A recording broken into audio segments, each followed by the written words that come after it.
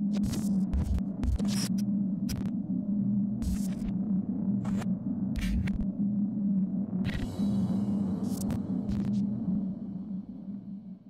is up, guys? I'm Daddy Gamer Fred, back again with another Pokemon Let's Go Pikachu and Pokemon Let's Go Eevee discussion video. In today's video, we're going to be talking about this unlisted promotional video for the game, which is kind of weird because when you think about these unlisted videos, it's like, why would they even put them up if they didn't want these videos to be seen? With the link in the description below, you can watch this video in its entirety. PokeShopper, which I'm also going to have a link to this article because this is where I'm be getting most of my information. They break it down, and let's just jump right into it. Again, this is coming from PokeShopper. It says a promotional video from 7net Shopping has been discovered, which advertises a steel case pre-order bonus for the Pokemon Let's Go Pikachu and Let's Go Eevee games. Fans have quickly noted that the art featuring Eevee is slightly strange, in that there's a mysterious dark crystals appears as representation as one of the evolutions.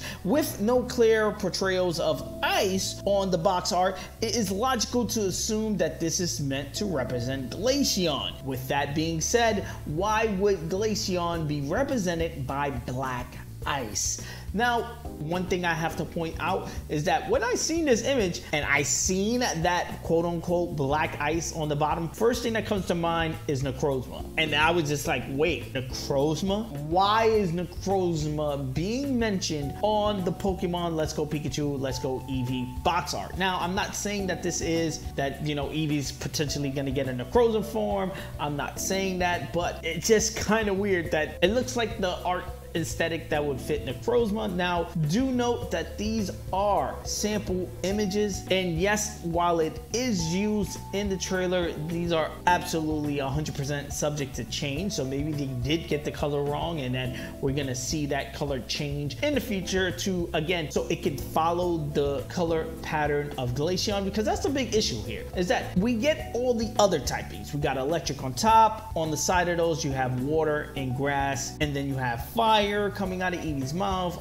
Below the fire, you got the fairy. On the opposite side, on Eevee's tail, you have psychic. Under that, you got dark. And that kind of lines up with all the evolutions except for Glaceon. Now, some people are pointing out that there is a, you know, crystal above Eevee's head right next to where the electrocution is at for electric. Maybe that's where Glaceon is supposed to be represented. Also, maybe the two dots, maybe it could be Glaceon. I'm like, I don't know. I can't really point out, besides the big crystal on the bottom, that maybe that was supposed to be pointing towards Glaceon, but for whatever reason, it's painted black. And I don't know if, again, it doesn't fall with the color scheme of Glaceon, but I would think that this is supposed to represent Glaceon, but somebody got the color wrong. And that's why I'm making this video. I want to talk to you guys. What do you think that, one, where is Glaceon represented in this art? And two, if Glaceon is not the black ice, do you think it's a new evolution? I think, yeah, if it is not representing Glaceon, it's obviously representing one of the evolutions, or a new evolution for that matter, because of the fact that all the other evolutions are represented. Also, with it having the same kind of color palette as Necrozma, do you think this could be an Ultra Eevee? Do you think this is hitting the fact that maybe we be getting Necrozma in this game, and maybe Necrozma could